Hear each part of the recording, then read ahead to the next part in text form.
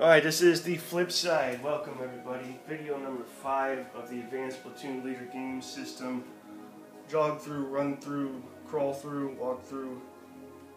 With the soundtrack to The Keep in the background. If you haven't seen that old movie, The Keep, kind of a weird World War II Gollum type movie thing. Check it out, it's cool. Anyway, soundtrack to that playing because I dig it. But where are we at now with this? I want to give you some flavor crystals that go into this thing by way of optional rules. So we do have night rules as an option. Things can catch fire, get your smoke. Pretty straightforward with that. These are your smoke counters. Right there, that's how they start. Next turn becomes a 1. The next turn the 1s get removed. So you got your smoke in there. Like I said, night rules. What else?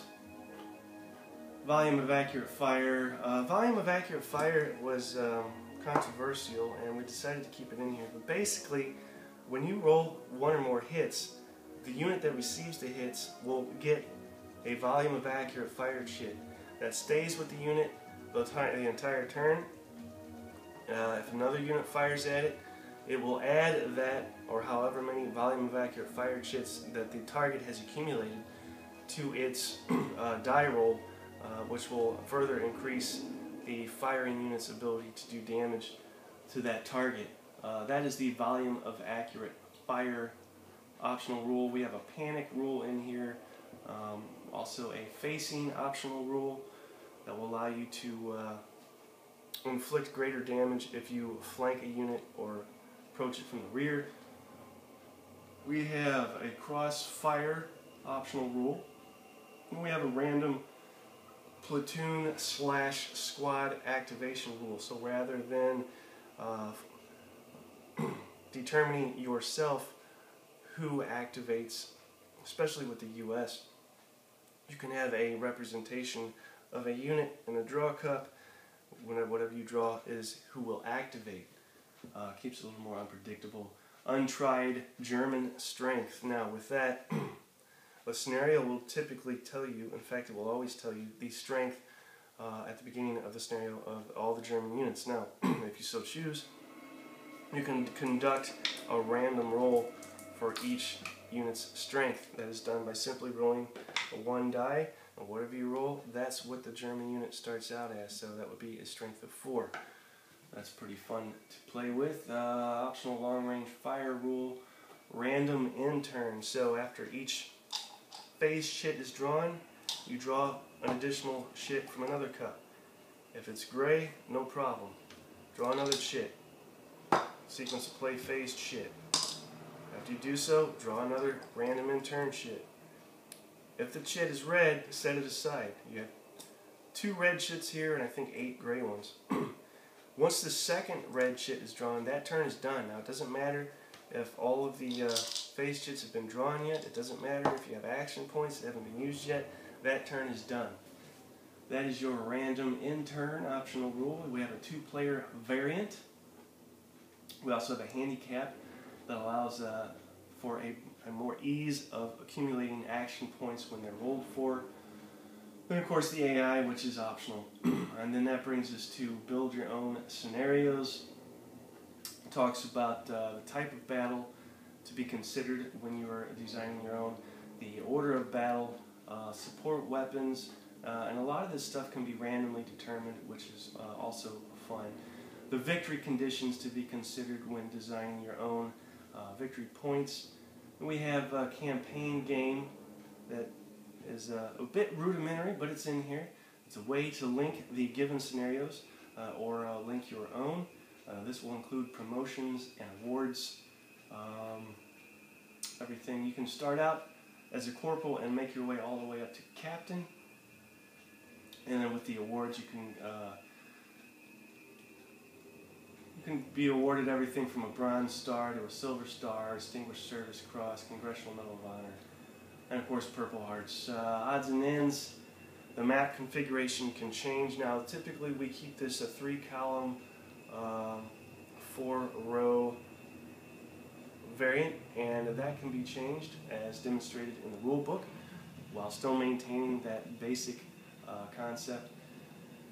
We also have specific German unit types.